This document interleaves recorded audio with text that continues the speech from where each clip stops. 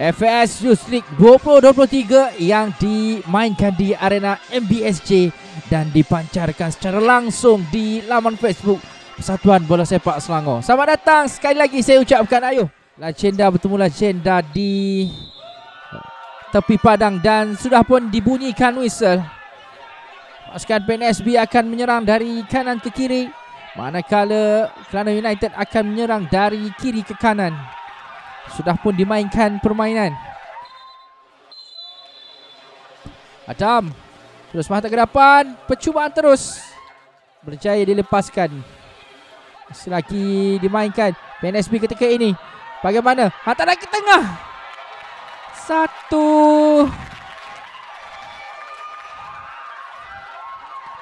Hantaran ke tengah yang menarik dari Adam Rizman ini. Melepasi Alif Hazimi dan Azfan Najmi, tetapi hantaran beliau tidak berjaya sampai ke Akhir Ilhan. Sepakan percuma terus ke tengah ke dalam, permainan tandukan daripada peluang ketika ini. Bagaimana Mifdiaf? Kenapa beliau tidak melakukan percubaan kali ini? Percubaan beliau dapat dihadap dengan baik dari Amsyad dan tandukan kali ini oleh Zarul Azmi. Saya menjangkakan antara lintang tersebut sampai tepat dan percubaan kali ini terus pula tidak kata mengadil.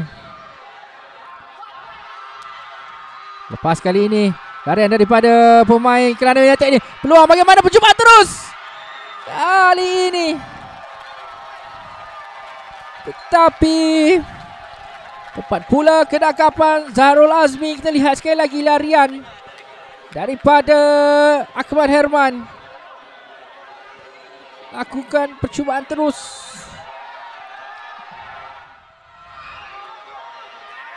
Langkah yang cantik, laju larian daripada pemain ini. Bagaimana?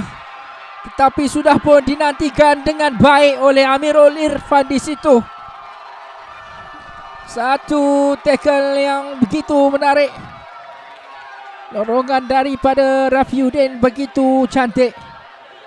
Terlihat sekali lagi larian daripada Akhir Ilhan ini dihadang ataupun di tackle dengan baik oleh Amirul Irfan.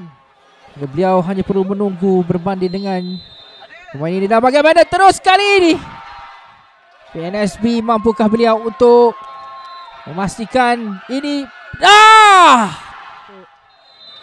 Kelana United kali ini ditampan, tetapi bagaimana, masuk ataupun tidak? Tidak kata pengadil. Adam Danish mudah sahaja disudahkan oleh beliau. Kali ini ada Mukasyah pula. Cantik dari beliau. Kali ini Aikal Dini. Bagaimana untuk Aikal? Main ini bagaimana? Dan mudah masuk juga. Bagaimana kali ini? Adakah berjaya diselamatkan mudah kali ini?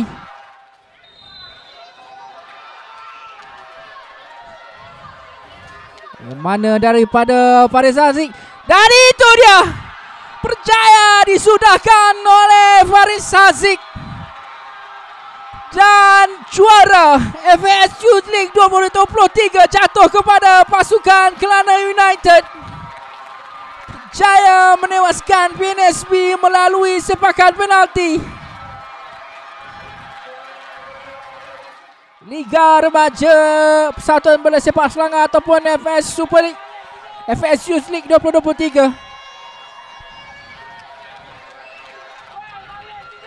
Tahniah diucapkan pada Kelana United dan untuk Pnsb. Jangan mudah mengalah, teruskan berusaha